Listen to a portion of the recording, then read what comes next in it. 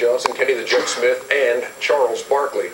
Certainly, LeBron James getting a lot of attention, and what he's doing on the court brings him a lot of it. But the fact that he's going to be a free agent not after this year, but after next season, is it premature to hear all this talk about where he's going to go and all that stuff? It annoys me and it pisses me off because I think it's there's a difference between those two things. Yeah, it's highly inappropriate for me to say, hey, listen, in 2 years I'm going to ESPN. I just think that's disrespectful. Is that really going to happen? Oh, that's definitely not going to happen. Oh, I was about to celebrate. The Turner's getting ready to give me a 12-year deal, hopefully. I just think, I love LeBron. He is a terrific kid. He's a great player. But I just think he should say, you know what, I'm playing for the Cleveland Cavaliers the next 2 years. I'm not going to talk about the future. First of all, he has the right to go where he wants to in 2 years. First of all, I hope he stays in Cleveland. Because, you know, I hear these people, they're idiots, talking about he's going to be bigger in New York. And I'm like, first of all, you're LeBron James. You're already huge.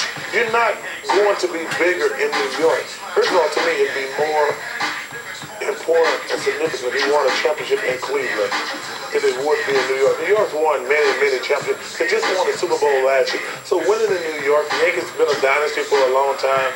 So winning in New York, to me, wouldn't be bigger. I think him staying in Cleveland, where he was born in the Akron area, would be more important and more significant. But I just have a problem. He should just say, hey, quit asking me about where I'm going to go in 2 years. I think it's highly inappropriate. So he's been saying, I want to play for a team that can win multiple championships. You know, I want to be the place best for my career and my family, et cetera, et cetera. So what should he be saying instead? Well, firstly, before I get to that, if you're as good as he is, wherever he is a contender. So, you know, he can win multiple championships in a lot of places. That's the first thing. I think the one thing, it would be like a freshman in high school or a sophomore saying, where am I going to college? You don't really talk about that till you're about your senior year, going into your senior year. So the same thing here, it's irrelevant. Like, where am I going in 2 years is so irrelevant because you're with the Cleveland Cavaliers for 2 years to talk about it, to be talked about it. Let everyone else talk about speculation and wants and wishes. But for me, being in Cleveland, that's my only obligation. Yeah, to me, because if you answer the question now and you go into details with guys, all they're saying is, well, next time we see him, we'll ask him again. Because last week in New Jersey, there was a horde of media around him. Next week, he's going to be at the Garden in New York. You know, it's going to be the same thing. And we were talking about it on NBA TV. I said, look, all you got to say is, I'm not going to talk about it. I'm a Cleveland Cavalier.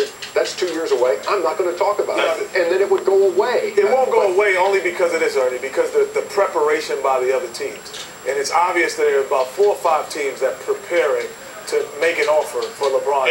But at the same time, so the preparation. But they can come to, you can go to LeBron and say, hey, did you hear what Bobcat said about, I'm a Cleveland Cavalier, I'm not talking about it. And I mean, I'm going to just say this will be my final point.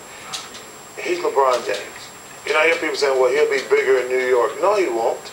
He won't be bigger in New York. He's going to be LeBron James in Cleveland, in Tokyo, Japan, wherever. And that's the view from Studio J.